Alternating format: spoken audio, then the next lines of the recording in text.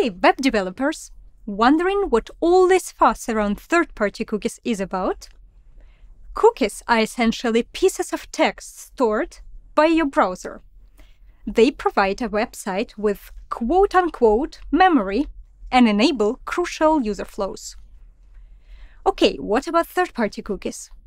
The name may be a bit misleading.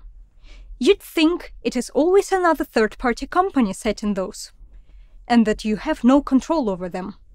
But here is the trick. Think of them as cross-site cookies. Imagine you own site.example and accounts.example.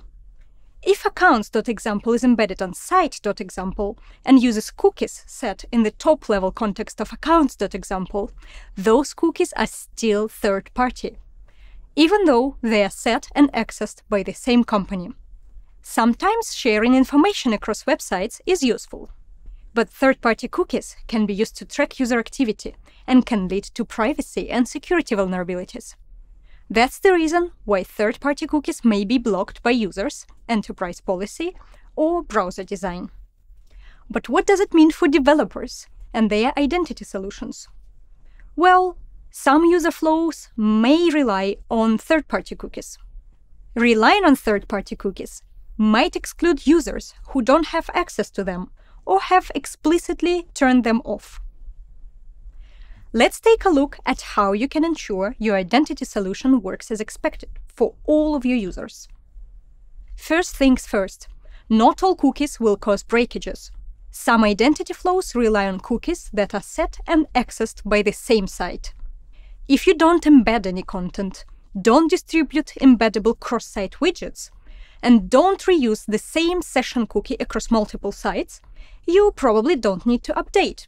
But you still should investigate to make sure. The identity flows that may be impacted are those that rely on cross-site cookies. Let's take a look at some examples. In some cases, sites rely on third-party embeds, even though the user identity doesn't need to be shared across sites. Consider a support chatbot widget, chat.example, embedded on different sites, say flowers.example and cakes.example. The chat widget stores the user ID in a cookie to allow the widget to re-identify the user and resume a support case on sites where it is embedded. With third-party cookies blocked, chat.example won't be able to set a third-party cookie when embedded as a widget, and the support flow might be disrupted. Here's another example. Many solutions offer a convenient flow. Their users can access multiple services with a single account. For example, you might manage multiple services, health insurance, dental insurance, vet insurance, and they all rely on the same in-house solution, identity.example. This user journey is also known as single sign-on. If the user is logged into identity.example, but third-party cookies are not available, the reliant sites won't be able to automatically authenticate the user. What about social sign-ins or federated identity? Does your solution rely on a library that lets users sign in into their favorite social account? Or are you the owner of a social network that provides an identity solution? You may be relying on third-party cookies as well. Here is another user journey. Accessing authenticated embedded content may rely on the same mechanism. Say you want to let users enjoy subscription-only videos. You use content provider.example player embedded on recipes.example block. Content provider.example needs to know that the user has a subscription. And again, the provider may need to verify user identity with the information stored in a session cookie. This cookie is normally set in a top-level context of content provider.example. This cookie is treated as third-party when content provider is embedded on other sites.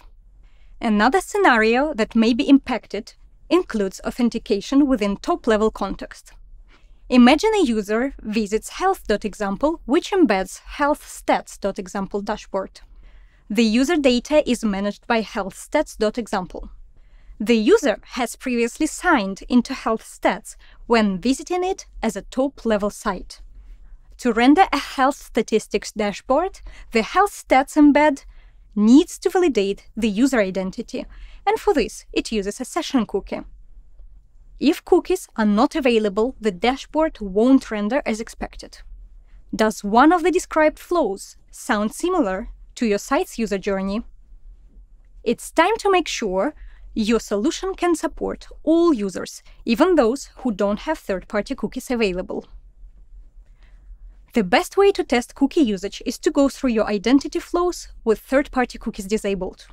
To disable third-party cookies in Chrome, go to DevTools, open Privacy and Security panel, go to the Controls tab, and enable Temporarily Limit Third-Party Cookies. Make sure to relaunch Chrome. Test that every registration option you provide works as expected. Test that the user can sign in and sign out as expected, and login status persists whenever you navigate through your site or multiple sites. Make sure that password recovery works as expected.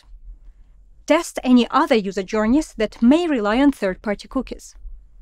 If you encounter any breakage, we encourage you to report it. Now that you know which user journeys need your attention and how to test them, let's take a look at the APIs that can help you transition away from third-party cookies. Let's go back to our support chat example. To support the user, flowers.example doesn't need to know anything about cakes.example support history for this user. Neither does the widget provided chat.example. In cases where the data can be isolated to the embedding site, adding the partitioned attribute to the cookie is the way to go. With chips or partitioned cookies, there is a separate cookie jar for each top-level site. The chat widget can set a partitioned cookie.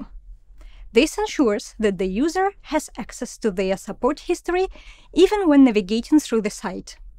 Chips can only be accessed by the same exact embedder context they were set in. This means that a partitioned cookie set by chat.examples on flowers.examples will not be accessible from chat.examples on cakes.examples, and vice versa. Similarly, the widget provided chat.example alone will not be able to access the partitioned cookie set within the embedded context. Another API that you can use to support your identity flows is Related Website Sets, or RWS.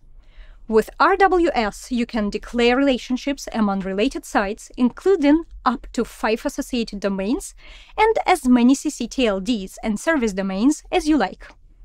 This looks like a perfect solution for our example with multiple related insurance services relying on the same in-house identity solution. Within a related website set, browsers that support RWS will allow limited third-party cookie access. So, RWS can enable single sign-on and other user journeys that rely on third-party cookies across a small number of domains. Another API that you might want to check out is the Storage Access API. Storage Access API allows embeds to request unpartitioned storage access permission from the user. Let's have a look at our example where the user logs into healthstats.example account with top-level context. The user goes back to health.example. Then, healthstats.example embed calls the Storage Access API. If the user approves, the embed can get access to the unpartitioned cookie that was set within the top-level context. With this cookie, the embed can render as expected. Here is another solution, Federated Credential Management, or FedCM. It doesn't only help to transition away from third-party cookies, but also offers a convenient one-tap sign-in experience. FedCM can allow the user to log in with the account managed by an identity provider. With FedCM, you can support social sign-in flows even for the users browsing without third-party cookies. Another cool feature, FedCM serves as a trust signal for the Storage Access API. It means that when an identity provider widget requests access to its top-level storage, the request will be automatically approved without an additional user prompt or gesture. This is helpful when an identity provider is also a content provider. Let's revisit our example where the user wants to access premium content from contentprovider.example on recipes.example. Say content provider is also an identity provider who implements FedCM. It lets users sign into Reliance sites with their content provider account. Recipes.example relies on this implementation. If content provider.example player widget needs to access its unpartitioned storage, its request will be automatically approved. The content will load as expected, even when third-party cookies are blocked. Hope you've discovered some new APIs that will be useful for your identity solution.